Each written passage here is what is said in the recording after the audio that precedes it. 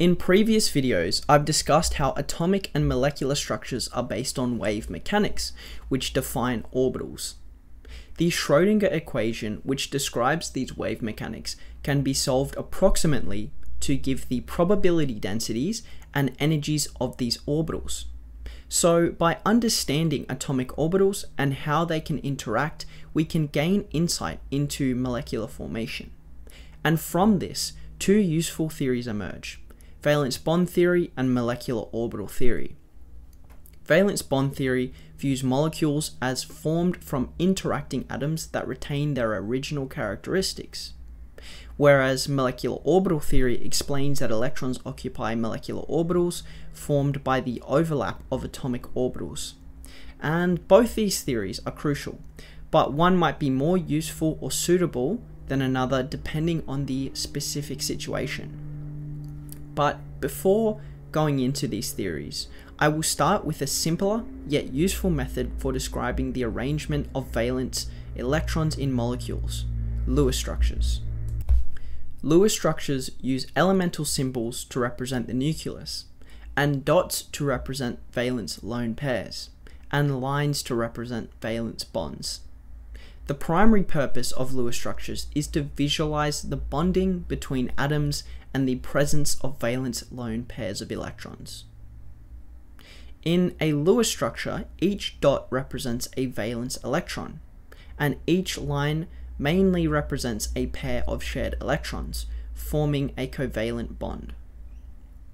For example, in the Lewis structure of water, the oxygen atom has 6 valence electrons, and each hydrogen has 1.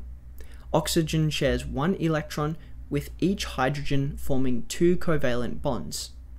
The remaining 4 electrons on oxygen are represented as 2 lone pairs. I also quickly want to mention the reason we have this bent shape for water is because the lone pairs repel hydrogens, yielding a more energetically stable bent shape, but I will explain this concept further in later videos. Anyway, another example is nitrogen gas, or N2. Each nitrogen atom has 5 valence electrons, and you will notice that they have 3 singular electrons. So to achieve a stable configuration, they share 3 pairs of electrons, forming a triple bond. The Lewis structure for N2 is down the bottom here. Lewis structures can also help identify radicals, which are species with an unpaired singular electron.